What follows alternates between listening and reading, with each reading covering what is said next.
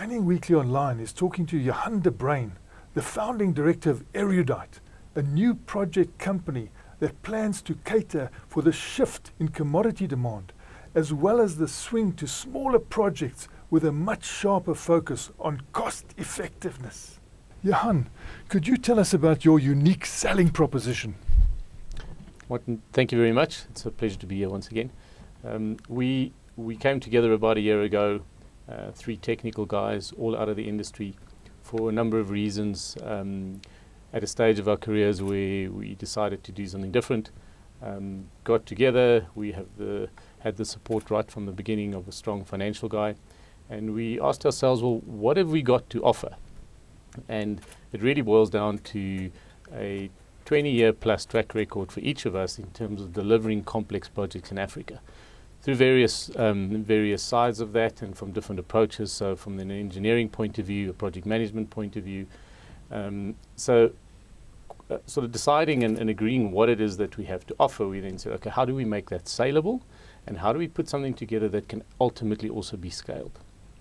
And essentially it boiled down to, in the first place, play a role in the owner side of things, where there are a number of owners in the junior mining space specifically, and I mean in the larger miners or the more major mining houses as well, but specifically in the junior mining houses, where there's a real demand for African knowledge and track record and real expertise of how do things get done in 53 different countries with different approaches and different challenges, different logistics and that sort of thing. And the market responded extremely positive. We were met with much excitement when we spoke to junior mining companies saying, there's not really anybody else that offers that. So we had to firstly get something that was unique. We do not intend competing with the larger project engineering houses. That's more somebody that we'll ultimately work with. But we enable a junior to actually put together a team with the track record and credibility of delivery in Africa. And almost on an off-the-shelf basis. So you're not having to commit to employment realities or long-term commitments or anything like that. And that particularly was something that was quite attractive to mining guys who trying to get into the space, have their own constraints and cannot necessarily tackle everything with an expensive budget. And so what about people in Australia or Toronto? Can't they fulfill that owner's team role that you are offering to these smaller entities that are in Africa and need to be very cost effective? So I think the juniors can offer that, or the emerging miners as one appropriately calls them. I think they can, but the difference is, firstly, we're in Africa. So we're in the same time zone and we've got real African experience and knowledge. So it's about the relationships we have with the contractors, with the suppliers, that you know that when you work in Ghana, you use these contractors to achieve this part of the project, but in Liberia, you wouldn't necessarily use them. And logistically, you would tackle this project a little bit different from that one. So I think that certainly juniors can do that themselves, but it doesn't bring them the bigger expertise and the greater knowledge, and of course being in the time zone and being in an African cost base. We certainly, when we set off from the start, said to ourselves and to our clients, we don't intend being cheap. Cheap is not something we do, but we're in a rand-based cost reality, so we are certainly more competitive than others, and we can offer a real value service to the market. And I think that's what it's all about. You know, there's a lot of talk about how's the value created, and I think we are able to create real value as a result of that. And there seems to be a commodities shift. It's not such a huge demand for the bulk commodity projects anymore of coal and iron ore. How are you coping with that? So I think that's good. It's a good point. I think it's very real.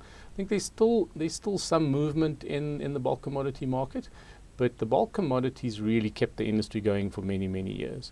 And coal has got its challenges, but it's still a valuable commodity and there's still a need for that. But I think what we're seeing specifically in the junior mining sector is there's a shift towards smaller things. There's a shift towards the battery market. The battery market is particularly sexy these days. Things like lithium, vanadium, graphite specifically, and also cobalt. I mean, the cobalt price is seeing some of the most exciting numbers we've seen in a long time. So there's a lot of focus on that, and the challenge is, how does one approach that? because if you come from a bulk commodity mindset and you come from a larger project conventional approach mindset, you know, these smaller commodities, call them smaller, volumetrically in terms of what the market wants, it's in a completely different space. So you cannot make projects work on volume. You have to make projects work on value. And there's a lot to be said about first mover advantage and the ability to actually deliver into the market without affecting the market negatively. And we're seeing some really interesting things happening in terms of players who put projects together that are seemingly much larger than the market can handle. And yet, if you think about it, there might be some logic behind that where we're prepared to buy control of a future market. You know, and I think those are the kinds of things where, you know, the industry needs to think a little bit differently about how to approach things. And I think that the history of bulk commodities and large projects have yielded an industry, and I point the finger at all of us. I'm proudly part of that industry for the last 20 years. But I think from owner to engineer to supplier, there's been a mindset of how to do things on large projects. And there's nothing wrong with that, but that might not be what the market needs now, certainly from a junior mining perspective. Clearly the bigger players will still do things the way they've always done it, and that might still work for them. But there's a lot of focus on efficiency and how do we do things better? How do we actually start working off a blank sheet of paper? And I think the Chinese are actually, and the Indians are ahead of us in that space, because we say we're starting on a blank sheet of paper and we say we're going to do things from first principles, but do we really? Because everybody in the project, from the owner to the drawing office guy who has to put together a concept, they all have 20, 30 years of a certain way of thinking, you know. And now we go to the Chinese, we talk to guys who put complex projects together in the beverage industry, and we get them to build a mining plant. And suddenly they look at things very differently. They really do start off a blank piece of paper. How does one take this flow sheet, put it in a modular space, and maybe offer something that is completely different? And I think the industry is sitting up and taking notice, sometimes reluctantly so, but you cannot ignore that there's real value there. And you cannot ignore that the market needs something to be different. And in a previous role where it was all about driving efficiency from a design point of view, it's difficult to do that. It's difficult to take an established, effective design center and shift it to think differently. And there are ways of doing that, and some guys are quite successful at that. But I think there's certainly an opportunity to come at it from a different angle. Are you competing with the big project house, or can you assist the big project house and mesh with the big project house? Yes, I think the consolidation point that you make is quite relevant. We certainly don't want to compete with the big project houses. That's not the intention. But I think the whole concept of consolidation is creating its own challenges. There's been phenomenal consolidation in the engineering project house space, where a small company gets consumed by a bigger one, and then by a bigger one, and then by an even bigger one. And there's a few examples of that. And in some discussions with a large engineering company only last week, there was such a frustration with them saying that we're seen as corporate, we're seen as slow, we're seen as expensive. We don't think we are, and we do everything to try and counter that. But there's a perception of these bigger corporations not necessarily being able to offer what the mining industry needs now. And that might be wrong from the mining industry perspective, but there's a reality about consolidation that gets to a point that, is it still worth it? Who's actually getting the value, and who's actually benefiting from that whole consolidation? So from our point of view, I think that creates opportunity. We are in a space where we can move quickly, we can add value in terms of assisting engineering companies thinking differently, but also assisting the owner, and even supporting the contractors and the service providers in helping them craft a different way at dealing with or approaching the challenges that the market has these days. And you know, one of the starting points in Africa for a mining project is often where are you going to get the energy, where are you going to get the electricity from? And now that energy market is quite complex at the moment, because if you're going to look long and you give someone a long independent power producer contract, things could change midway. How are you going to cope with that energy challenge? Martin, once again, you make a very good point. We supporting IPP providers out of Europe and the UK at the moment in terms of putting together IPP solutions for specifically mining clients where our expertise lies and our relationships lie. And that is exactly the challenge. So an IPP project typically has a 20-year life, and now one has to, you have to get the capital discounted over that life cycle, but we all know that there's so much technological advancement in the space. Is the solution that we're paying for in 10 years' time still the solution that's going to be appropriate at that time? And that's a very difficult thing to answer. It's almost certainly no, but how do we fix that from a financial solution point of view? And that, I think, leads enormous opportunity in terms of, once again, finding flexible enough solutions that can deal with that, because there's no doubt that in 10 years' time the battery storage capability will be phenomenally better than it is now, and therefore the overall renewable power solution would be completely different. So now how do we put a project together which we're going to finance over 20 years?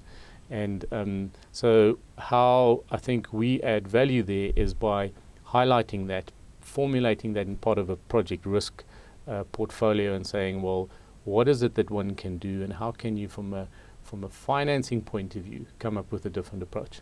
And there's some really clever guys out there in the financial world who know how to do that. That's not really our expertise, but it's more about highlighting that risk and sitting with the owner and saying, well, it's all good and well saying you're about to sign a 20-year contract and provide the guarantees for that. But is that necessarily what you want? Should we not break it into smaller components? Should we not look at smaller scale things in anticipation of scenario A, scenario B? And I think that's where one can tackle it, is by putting a few scenarios in place and saying, well, what if in 5 years we have that, and what if in 10 years we have that? And can we not perhaps financially model it differently to come up with a more appropriate solution, rather than saying, this is what you're going to get, 20-year project, see you in 2 decades. Doesn't work.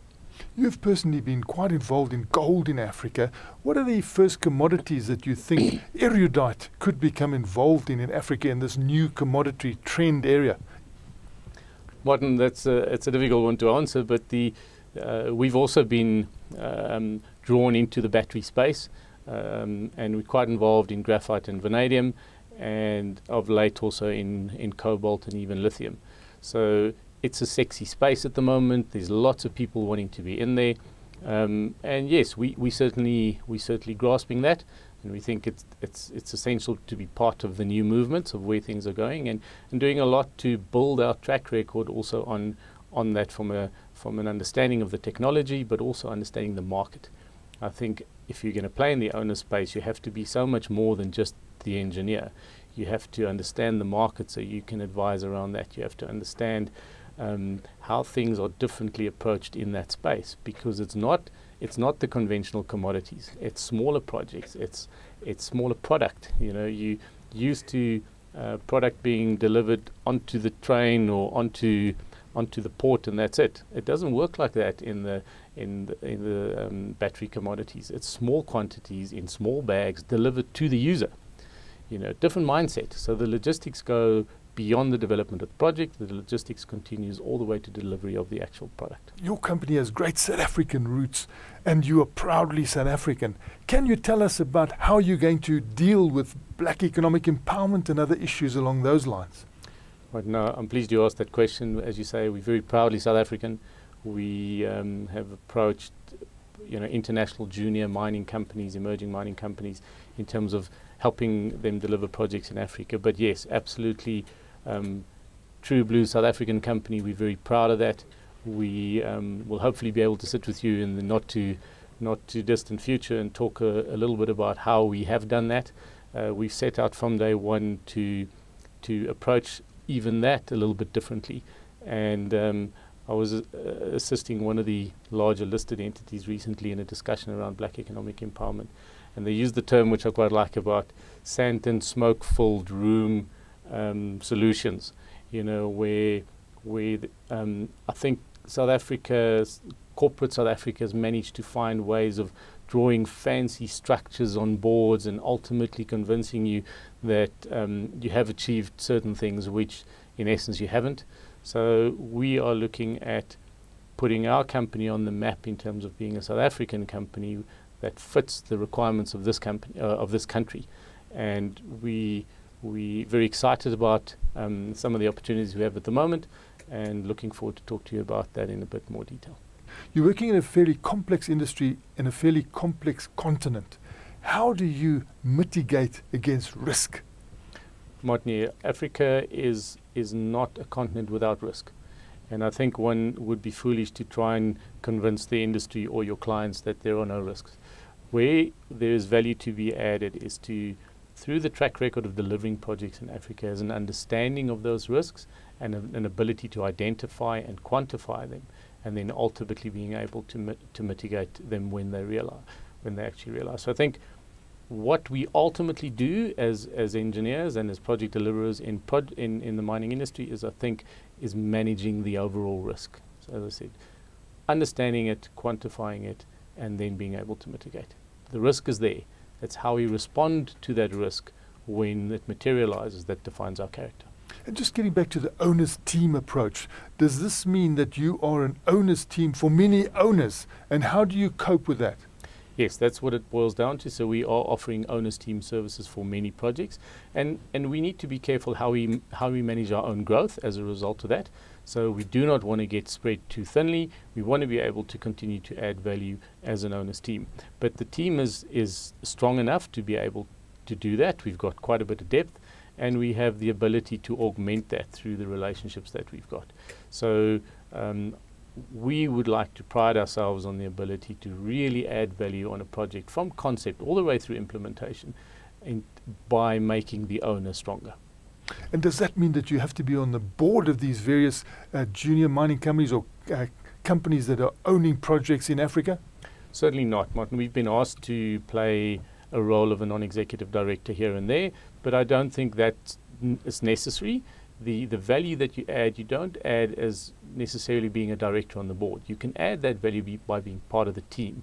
So the owner will have us as their project consultant or their delivery consultant or the Africa consultant, whatever they want to call it, and we just bring that knowledge to the team. So we typically sit in board meetings and advise, but you don't have to be a board member. And I think primarily or in general terms, it's better to not be shareholders or being driven by share options or that kind of thing, because we want to be independent. We want to be able to say to you, your project, this is what we believe the risks are, and this is how we believe it should be mitigated, rather than necessarily wanting to just tell you good news, because I think there is a risk of that.